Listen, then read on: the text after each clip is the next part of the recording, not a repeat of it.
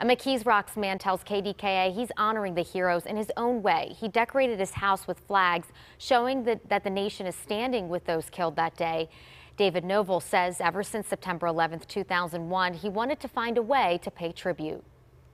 People have been stopping. When they've been stopping, they've been blowing the horn. And I talked to some girl down at the bus stop this morning, and she said, yeah, we sing. She said, that's really beautiful.